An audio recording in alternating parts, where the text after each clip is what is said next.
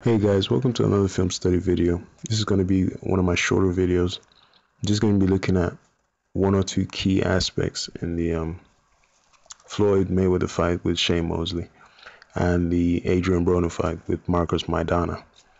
The video is titled "The King of Adjustment" because Floyd Mayweather is the king of adjustment. It's just that simple, and you're going to see why in this video. Before we get to talking about Floyd, let's start with Adrian Broner. It's always a good place to start. Here you see Marcos Maidana shoot this wide looping left hook, which catches Adrian Broner flush on the cheeks, right? Catches him straight in the face. Now the thing we need to realize here is, why does this punch catch Adrian Broner? Well, look at what Adrian Broner does with his right hand. He's in the Philly shell defense, right? Just like Floyd. Now look what Adrian Broner does with his right hand before this punch lands, as Marcos Maidana shoots this punch, right? He reaches down to parry a jab, which isn't coming. Now, that's not, to say anything about Adrian Broner's boxing IQ. Anybody can make a mistake. But here's the thing you need to realize here. Marcos Maidana shoots his jab to the body to see how you react to his jab to the body. He immediately picked up on the fact from round one that Adrian Broner reached down to parry his jab to the body. Okay, now since he knows Adrian Broner is reaching out to catch his jabs down to the body, what does Marcos Maidana do? He changes that, because he shoots this like it's a jab to the body. He changes midway, throws a wide looping punch from outside Adrian Broner's field of vision. It's way outside Adrian Broner's field of vision, or his vision area, and he lands clean on Adrian Broner's chin. Okay. Now here they are again, and what do you see Marcos Maidana do? Once again, Adrian Broner's in his Philly shell guard position. Now what does Adrian Broner do? And what does Marcos Maidana do? Now, you see Marcos Maidana begin his punch. It looks like a jab to the body. What is Adrian Broner's reaction? Adrian Broner drops his right hand. In fact, he drops both hands, which should be a criminal offense. He drops both hands, reaching to parry a jab to the body. Marcos Maidana changes that jab, because it's not really a jab to the body. It looks like a jab to the body. He changes it up midway through the punch to a wide looping left hook from outside Adrian Broner's field of vision. Sends Adrian Broner straight down on the canvas. Knocks him down for the first time in his professional career. Now here's the thing. Boxing skill wise, I like Adrian Broner. He does have talent in him. He has skills. But he never adjusted to this punch, basically till probably round 9 or round 10, if he ever did adjust. So it really just says something about Adrian Broner when you can clearly keep seeing Marcos Maidana do the same thing over and over again, but you keep falling for the same thing over and over again. So now I'm just gonna play the video again for you to hear Paulie Malignaggi. Now hear what Paulie has to say about the situation. And something about that left hook, it almost looked like a jab to the body at first. And now we know why Maidana was throwing so many jabs to the body early. Very good point, Paulie. Terrific. Because when you look at how he throws that left hook, it starts out really low, like it's about to be a jab to the body. Once again, he kind of got Broner comfortable with him seeing the jab to the body, and instead it... Okay, now we're on the main event. Now we're talking about Floyd. This is what you came here to see. Now, like I said before, anybody can make a mistake. Floyd Mayweather is human. He is a human being, so he can make mistakes. It is known for that to happen. But here's the thing. Watch Shane Mosley. Watch what Shane Mosley does.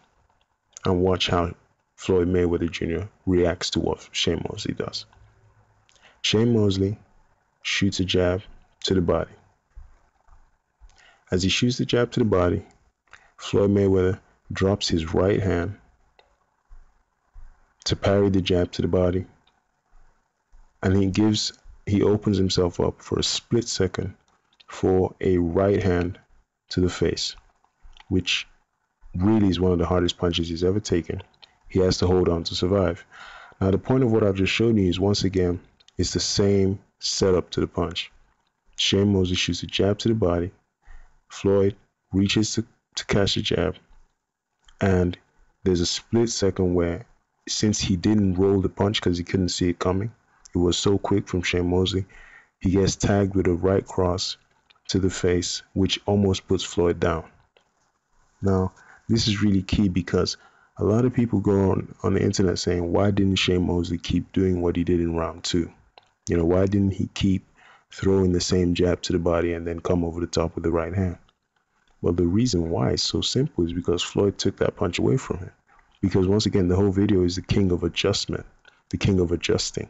Floyd is the king of adjusting. By the very next round, as you'll see in the video, Floyd doesn't allow this situation to happen ever again.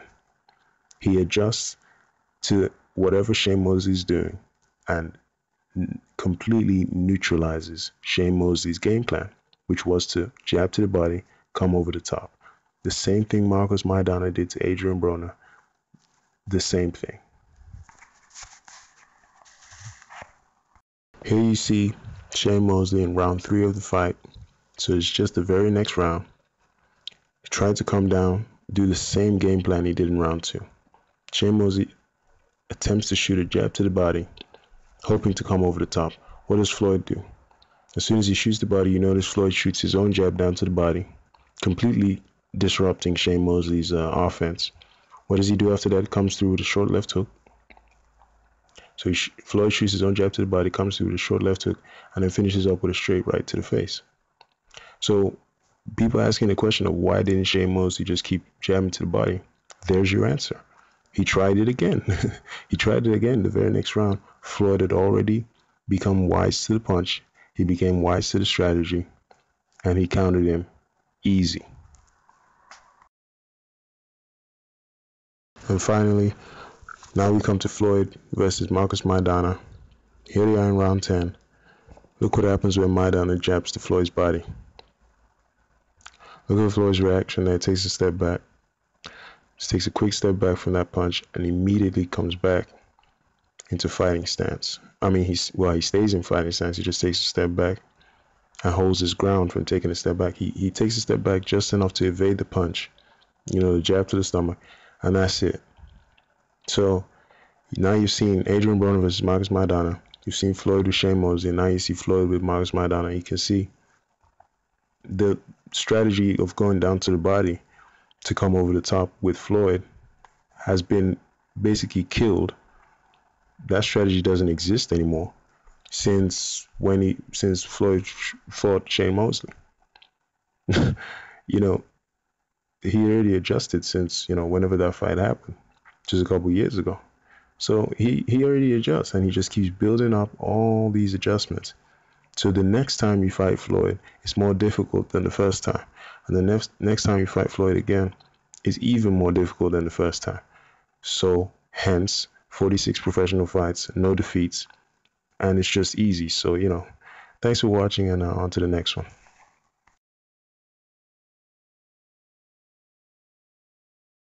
But he's not jabbing. The speed of Mayweather in his hand and his physical strength is just still amazing me. And Shane is looking old to me.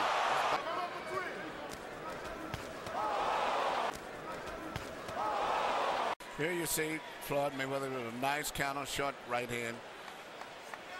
Roll his shoulder, come back with the counter right hand.